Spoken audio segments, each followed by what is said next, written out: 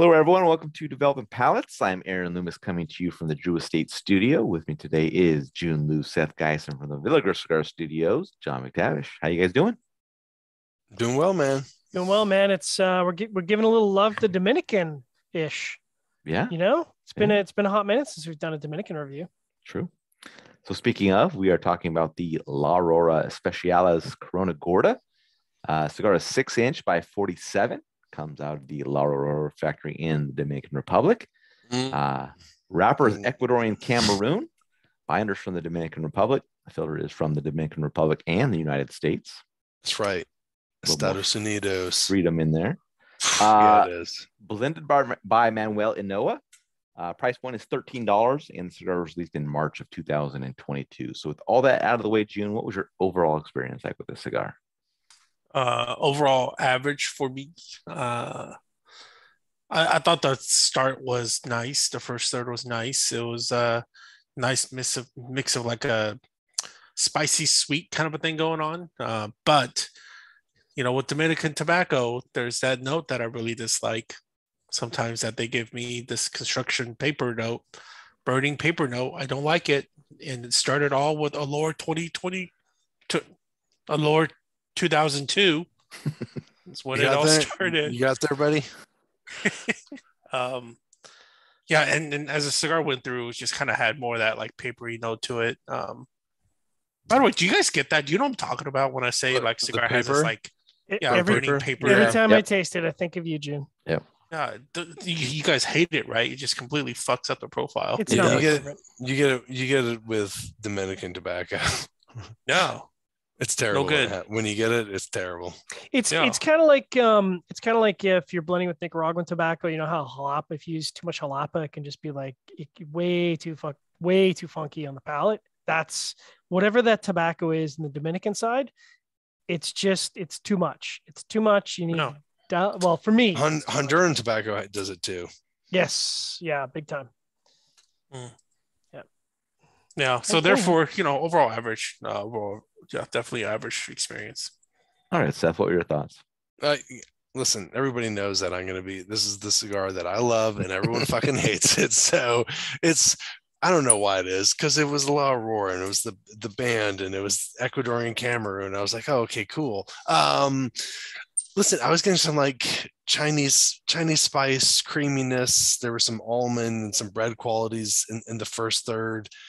It really sucked me in. And at that point, it's like, it can do no wrong. It's been a while since I smoked this. Let me see. Yeah, I mean, it kind of just delivered some of those same qualities throughout, but it's to my liking. And it sucked. It means it's not going to sell. So don't worry about it, anyone. You can all hate me for loving it, but it's not going anywhere. So, John, what was the price point? $13? Yeah. It's way too expensive. It's La Aurora, and they make good cigars, like construction wise and packaging wise and consistency and stuff. I'm with June, of course, because we align almost all the time. Started out nice, spicy sweet, little green wood, dry tannic vegetals. Kind of interesting, some bread sweetness, a few puffs in. So I was like, oh yeah, this is a little Aurora that I really enjoy. And then I just kind of found that all that tapered off in the second third, still pleasant, but just the baking spices and the bread were unbalanced. And then the wood became the primary flavor driver. So I was like, well, that's not all that exciting for me. Last third was, again, the baking spices and wood tried to get going out of the hop, and then just dry tannic cedar. And as June said, it's kind of like, it's almost like burning cardboard. Like it's just, it's a cellulose, and it's just not, it takes away, it's distracting. But the burn and the draw are absolutely representative of what a $13 cigar should give you on burn and draw, which is flawless, which is nice, but overall pretty average for me. Aaron, you? Yeah, for me, the cigar started with toasted cedar and bold baking spice. The baking spice transitioned to black pepper pretty quickly in that first third, and then the second third saw some dry earth and mustiness join in, as well as a little bit of wood bitterness. And then the final third saw a vegetable note join in and kind of build up through that final third. Cigar started with an average, basic profile, and then kind of added some components as it went along, but it never really grabbed my attention. And it finished on a down note with that vegetable note, really building up in that final third. The prelay had me really intrigued for the cigar, but as we know, that rarely translates into the smoking experience. So maybe another Vitolo would be up my alley, so I might check that out. But for now, I'd kind of pass on the Corona Gorda. But let's get into the scores. Start at the top with Seth at 7.07. John gave it a 6.10. Jiunn gave it a 5.95. I gave it a 5.15. So I thought that 7.07 matchup for you. Yeah, listen, I mean, I had really great construction burn throughout. I enjoyed the flavor profile. It was light, nothing too much. There was just little complexities here and there. Ecuadorian Cameroon. How many Ecuadorian Cameroons have we? I don't know.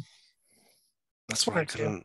One or two. We've smoked more Honduran Cameroon than this, I think. Yeah, it's true. Yeah. In 1 year. Yeah. Yeah. So yeah, I enjoyed it. The score may be a little bit higher. I can see myself scoring it lower if I smoked more of these. I would definitely smoke more of them, but it's not going to be a cigar, I think, that reaches to a lot of smokers. I don't know. If you guys can't get behind it, not many people will. Yeah. All right, John, 6.1. Yeah, it matches up well. We've said this before. Average flavor profile with perfect construction, which, I'm kind of getting to a place now where I'm like, you really shouldn't get points for flawless construction with a, post $12 price point. Cause to me, that's a given. Like it should be a given. You should only have points taken away, but that probably wouldn't be fair. I would, based on the score, be interested in trying it a different size just to see how it's stacked up. Maybe it's different. But otherwise, the Corona Gorda side's a pass for me. Aaron? Jiunn, 5.95. 5.95 is not a good score. Didn't break 6. Don't bother. Move on. My 5.15 matches up well. That final third kind of killed it. That vegetal note just kind of came in and then just started building up all the way through that third, kind of put the finish on a down note. Otherwise, construction was fine. It was a little wavy, maybe a little snug draw, but nothing crazy, but very good construction. So low fives, which is a bit of a bummer. I typically like the La Aurora stuff. So I was excited for this, just didn't quite hit for me. So that's a bit of a bummer. They should still stick to the cheaper stuff. I've said this in the past. Time capsule series. Yes, yeah, the ones that's like $5-6. Those are actually really good. No, not even talking about price. They're good. So yeah. Any other final thoughts from you guys on this one?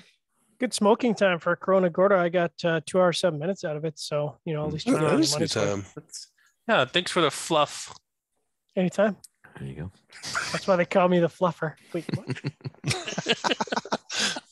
Well, I thought it was average, but I had a really long time smoking it, so it was just extended average smoking. I appreciate you taking up all my time having to do this review. Thank you very much for that. Yeah.